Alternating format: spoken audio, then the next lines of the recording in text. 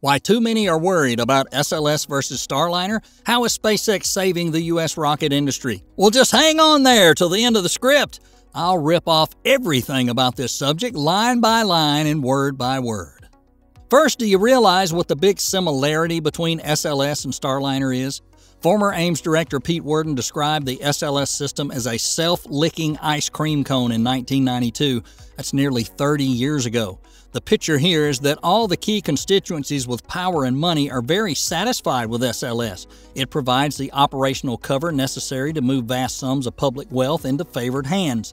Indeed, actually flying the rocket's pretty risky in terms of the existing scheme because it might fail, and that would end all the good times. But somehow the human space exploration budget has been favored with this sort of unwinnable grift, with the result that yet another generation of idealistic engineers has aged into retirement.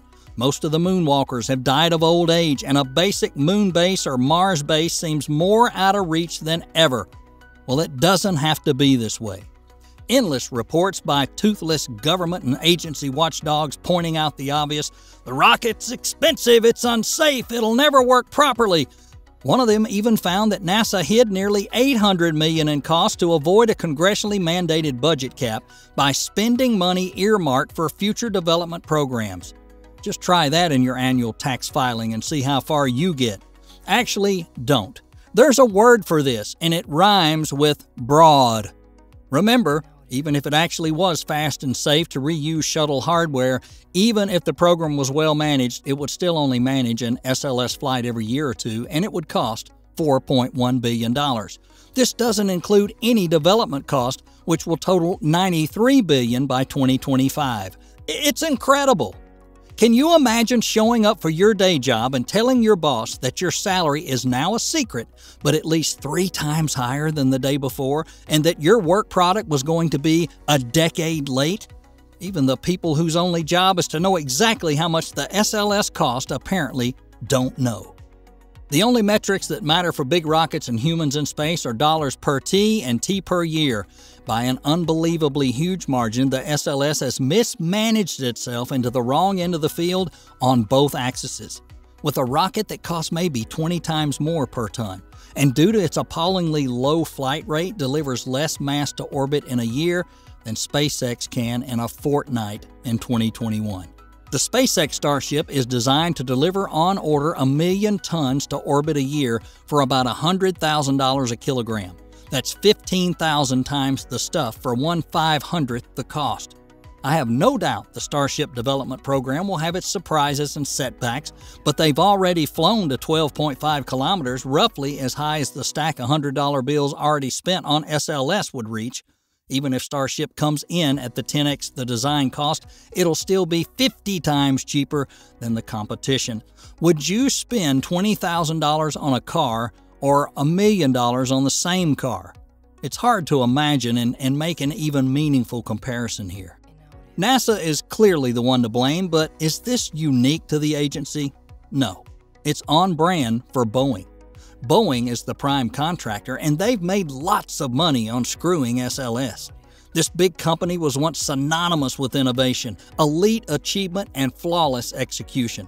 By most accounts, the 777 was a masterclass in program management, with around 280 separate subsystem teams performing decentralized design and optimization to bring a plane into production on time and on schedule. With this enviable legacy built up over decades of hard work, Boeing jealously safeguarded the institutional knowledge they had hard-won, right? No. They bought out McDonnell Douglas, their previous competitor, whose passenger aircraft had failed in the market due to questionable accounting decisions recounted with admirable thoroughness by John Hart Smith.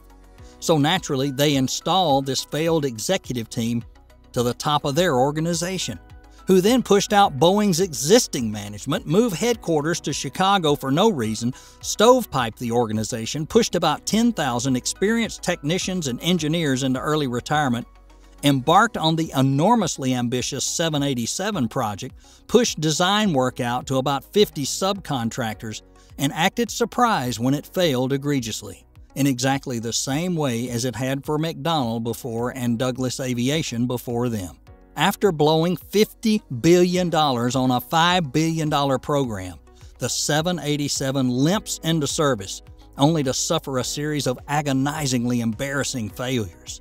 In every case, their subcontractors had made profit in direct proportion to how much value they delivered or failed to deliver to the project, whose outsourcing had spectacularly failed to diversify risk. Boeing learned their lesson and rehired the sort of in-house talent necessary to once again vertically integrate the construction of advanced aircraft, right? Of course not. Instead, they squandered billions in lobbying regulatory capture and self-dealing stock buybacks. Then they fumbled development on the 737 MAX, which killed 346 people, the F-35, not the Prime, the KC-46, the Starliner, and the SLS. Especially in the case of Starliner, untested outsourced software was so abysmal that extreme public system tests failed in every way that turned out to be stupidly obvious. And in this case, the software could not agree which way was up. What sort of prime contractor flies untested third-party software on NASA's commercial crew test flight?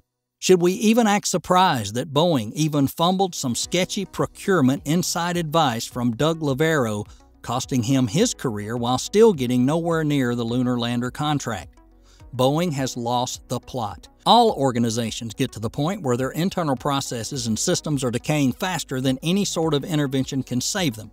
Like leprosy or necrotizing fasciitis, the patient still lives, but their days are numbered.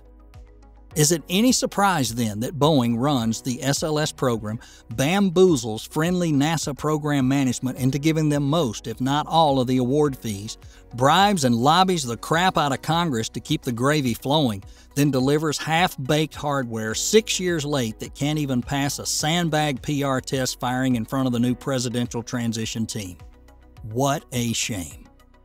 After all, the bad news is according to Brian Wang, a co-founder of a startup and fundraiser for high-potential early-stage companies. If SLS slips into 2023 and Starliner does not get considered safe enough to transport astronauts, then Boeing could be the prime contractor for over $30 billion of failing space programs. If it happens, we're not sure whether they'll be able to revive the company, but meanwhile China has passed its century of humiliation. The world's most populous country is showing that it is a space power that shouldn't be underestimated, with a series of remarkable success in recent years. As a worthy note, they're always willing to learn or copy new technology from other countries. America will soon be surpassed by China. The only remaining U.S. solution is still SpaceX. SpaceX, the underdog, they became the pioneer of the space industry, becoming a pillar for the U.S. and NASA on the ISS and other areas of space, including orbit, satellites, the Moon, Mars, and beyond. In a little more than 2 years, SpaceX has surpassed the total number of astronauts launched into orbit by China, whose human spaceflight program goes back to 2003. And in the time Crew Dragon has been operational, it's exceeded even the Russian Soyuz vehicle in terms of the total number of people flying into space during that period. The company is even developing a more powerful rocket named Starship, as we said before. Hopefully, NASA and the U.S. government will create the best conditions for Starship to go to orbit and save the U.S. space travel system. Well, that just about wraps it up for today's episode. Hey, don't forget, share your ideas in the comments section, because your support, your ideas, that's the motivation for us to create more quality content. Thanks, and we will see you next time.